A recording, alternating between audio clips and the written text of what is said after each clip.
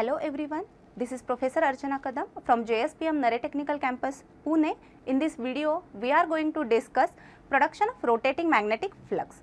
For the production of rotating magnetic flux, we know that we require three-phase AC supply. Now, first of all, we will discuss how three-phase AC supply get generated.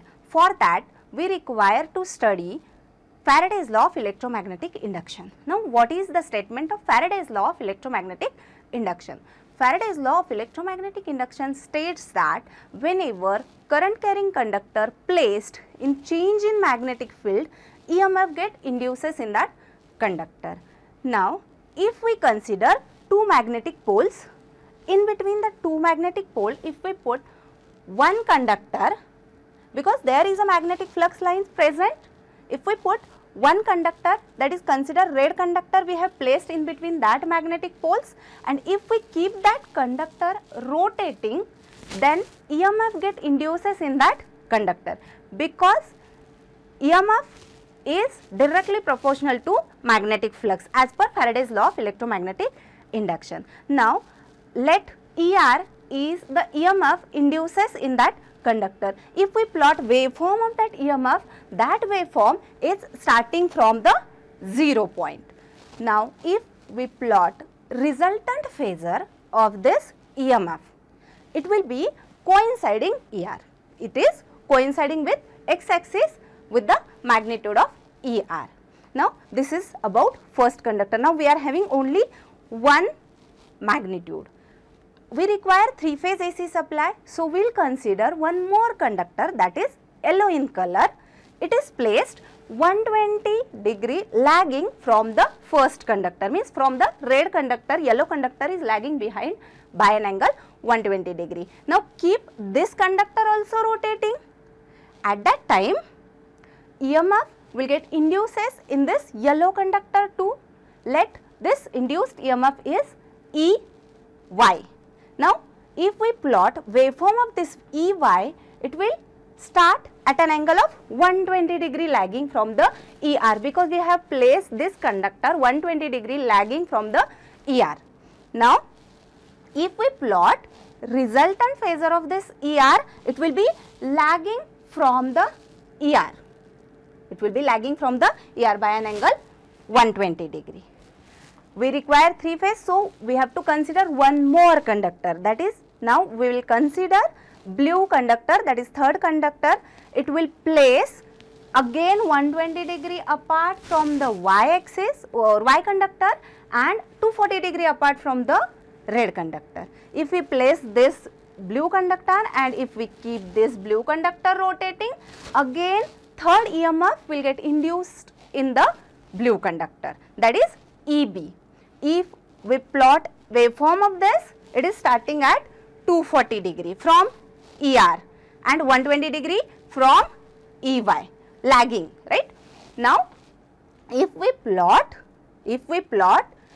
EB, resultant phasor of EB, then ER, EY and EB, all three phasors are apart from each other by an angle 120 degree we will get.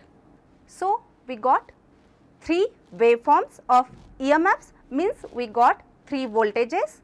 As we have three voltages, means we have three currents, that is IR, IY and IB. That is what our requirement for the production of three-phase magnetic flux, because we know that if current is flowing through any coil,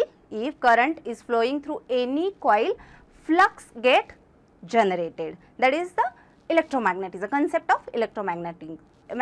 According to this, we get phi R, phi Y and phi B. These are three fluxes, right.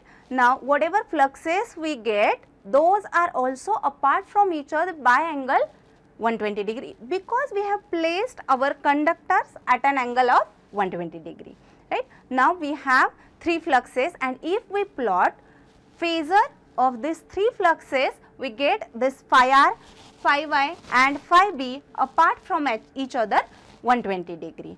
Now, we have to check the nature of these fluxes. See, as we are saying, this is nothing but rotating magnetic flux, right. So, we have to check. For that, we consider the waveform and phasor of flux. On this flux waveform, we will consider a different instants, and at different instants we will check the flux. Now, first of all, we will consider first instant. At first instant, we will check what is the magnitude of phi r, phi y and phi b. See, what is resultant flux? Resultant flux is nothing but phi r plus phi y plus phi b. But this is not arithmetic addition. This is the phasor addition, right? This is not arithmetic addition.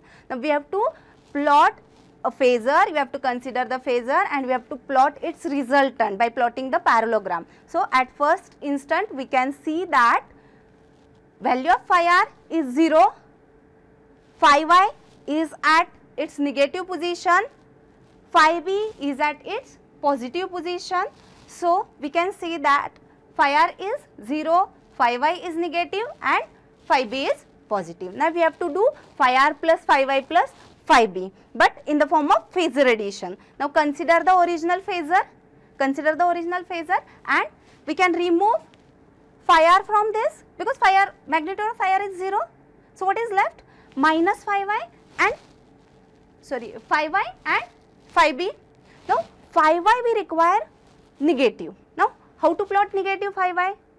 This whatever original phasor is, as far as original phasor is concerned, phi y is positive phi y, present phi y is. Now, we have to plot negative phi y. So, we have to extend our phasor in its opposite direction. So, by extending phi y in opposite direction, we will get minus phi y, and if we plot parallelogram of this, resultant of this parallelogram represents the resultant flux. So, here we will get resultant flux for the instant number 1.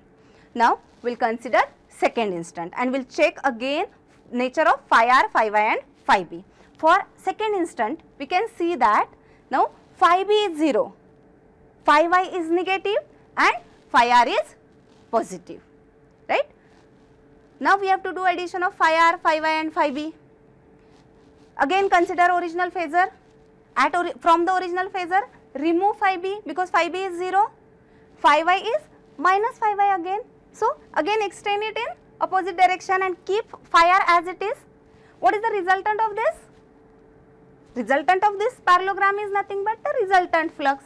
Now, we can see that this resultant flux is from position first, it is get inclined. In clockwise direction. Now, consider third instant. For instant number 3, again check phi r, phi y, phi b. Now, phi y is 0, phi b is negative and phi r is as it is positive. Now, again plot its phasor, remove phi y, plot phi b in negative direction. So, it will be in this way. So, what is the resultant? Again resultant get inclined from the instant number 2. So, whatever resultants we are getting from instant number 1, 2, 3, resultant flux is getting inclined and inclined for each instant. If we consider more instants, we can see that, or we can come to know that the resultant flux is continuously getting inclined in 360-degree angle. So, we can conclude that resultant flux, that is phi r plus phi y plus phi b, that is phasor addition of this, is continuously rotating one. So, we can say that we are having rotating magnetic flux if we supply 3-phase AC to 3 coils connected in star or delta. So, from this session we can conclude that summation of phi r, phi y and phi b is equal to, we can see the resultant of this flux, magnitude of resultant of this flux is 1.5 times of maximum flux. So, from this session we have learned how to generate rotating magnetic flux.